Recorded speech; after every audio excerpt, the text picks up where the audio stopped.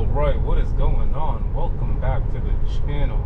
Alright, so we are here in Washington, D.C., the nation's capital, and we are testing out FSD. And we're going to see how it gets us through some traffic, hopefully not too much. And if you're familiar, we are here on 295 South, one of the worst roads you can be on. It's just like, look, no shoulder, nothing like that. It's yeah, if you're from this area, you know 295 South is just terrible.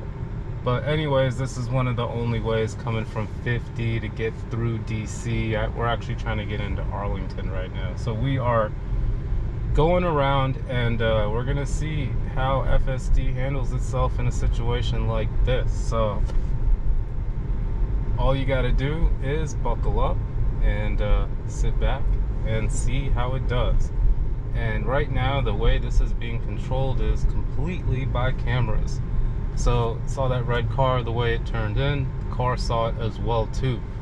And the way you can tell is what shows up on the visualization here. I mean, the way I look at it is like you're almost getting two views of the road now. Like, as you know, human driving, you can only see what's in front of you, but now you can actually see a little bit further thanks to the cameras. And you know, once people realize too, like when you get up and close to cars, this switches over to another system which detects how close the cars are to you. And you know, when you're in situations in parking lots and cars are super close and someone's backing up and this and that, and these are like inevitable events, you can see how much the FSD visualization comes into play. And it's, you know, it's a little frustrating that they lock a lot of it with, you know, if you don't buy FSD, because it goes to show like the car is definitely capable, right? But at the same time, they're asking you how you're going to use the car, and if you choose to drive it yourself, then there's Autopilot available, which kind of helps you lane keep, you know, which is actually standard on all new cars now. So it's pretty great that, you know, they offer that. But once you realize how much more the car has capability of, then you start to ask yourself, like, is this, you know, yeah, there's a lot more to it, and I'm learning that day by day.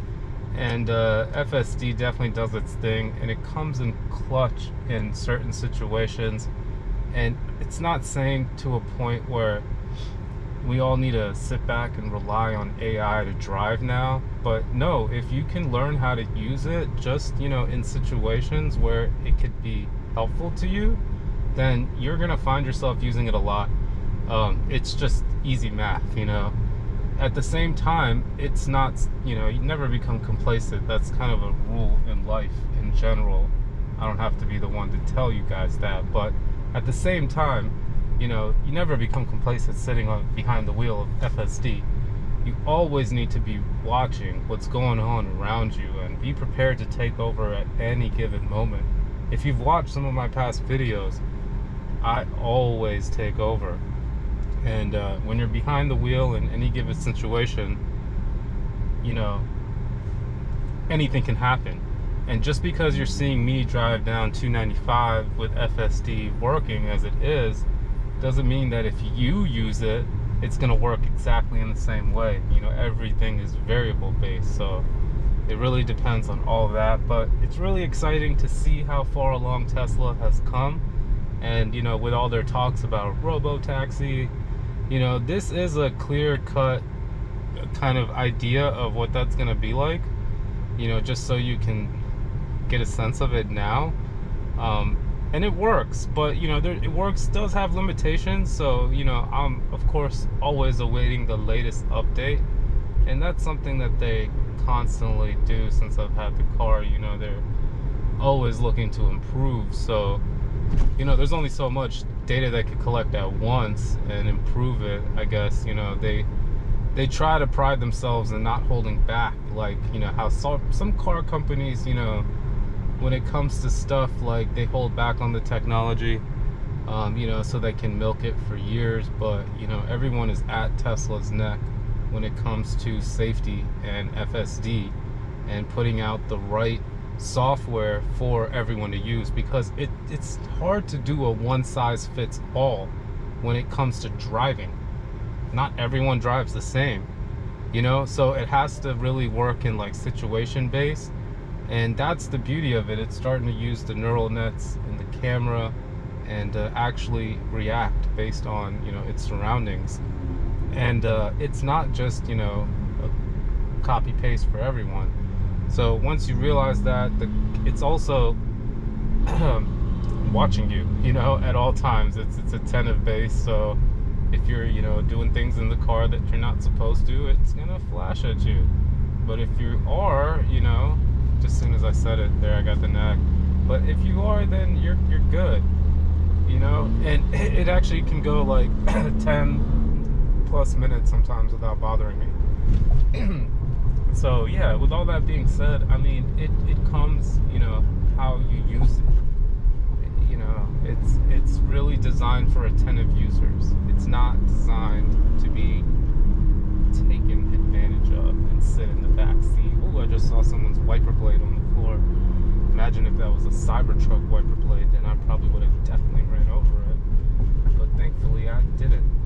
And yeah, just like that, I mean, this makes traffic a whole lot better too, because first of all, traffic sucks. And if you're from the DMV, you know that more than anyone. And yeah, when you're able to sit through like Autopilot lanes like this, you know, I don't know what you're really getting out of that gas pedal. But at the same time, if I'm at an open road, you know, I'm driving the car. Which is really why I scratch my head when they talk about, oh, we're gonna get rid of the steering wheel. You know, they want to make it all phone based, so that way, you know, it's completely in control by them. All right, so much for that. Once again, just my point again, what really gonna do with that gas pedal. So yeah, that's another reason why, you know, I think FSD is a really nice thing to have. And you know, in this situation, Autopilot would work just fine. And but at the same time, you know, once you start taking exits and this and that, that's where FSD comes back into play. So it really comes down to the user. You know, everyone's different. Not everyone's gonna try to use it 100% of the time. I don't either. I drive a lot, you know, believe it or not. As much as you see the videos, I do drive a lot. I just try to record moments where this is something new to me, you know, and I try to share that with everyone, because that's the first time I'm testing out this area with this software and seeing how it reacts to my surroundings. So you know, this way I can get a sense of how it, you know, works, and then feel a little bit better. Also notice that I'm upping my speed here a little bit to 56, and this is where the Auto Max actually shifted back to highway mode, which is interesting on 295. But yeah, here we go. We're gonna try to get onto 395 now, and here we go with the lane change. And very nice job scooting me into this side without, you know, being in the way of any driver right there. It did such a nice job, and having that quick acceleration allows it to do that. And yeah, they're really designed a beast around the Model 3. Model Y is the same thing. If you know, if you've got a family, Model Y is the way to go right now. There's no question about that. It's just an amazing vehicle, and it's just does a lot, and it has so much room in there. If you need all that room, then yeah. Hopefully you enjoyed this drive. This was definitely a fun one. Now we're starting to pick up speed a little bit. Here we go with the exit. So choosing right to state on route. So just like that indicator. And notice how it shifted into the right lane. We're going towards downtown. And yeah, FSD is really just coming in clutch left and right. And like I said, we are on our way to Arlington, so we're just trying to scoot through DC real quick, and hopefully we can catch some of the monuments and whatnot coming up here, because this is like the show all when it comes AC. So here we go. Really nice job taking that exit. Ooh, very nice job there. Alright, so now we're officially on 395 and we have a little bit more shoulder room, but not that much actually. You can see it's just like crazy here in DC when it comes to the shoulder. There's almost like none. So you get like a little inch there, you know, but it is like that here in DC. So, you know, you've been on these roads, you know. Here we go with the bridge, sharp turn, FSD, slowed down beautifully, trying to switch lanes in the middle of the turn, and it does it with grace. It's not something I probably would have done, you know, but still, I'm not mad at that move. You can see the monument straight ahead. Really amazing day out here in the DMV, other than it's 102 degrees. It's so hot. I've got the AC on blast. It's just incredibly hot. I guess, you know, we're going through some kind of heat wave right now.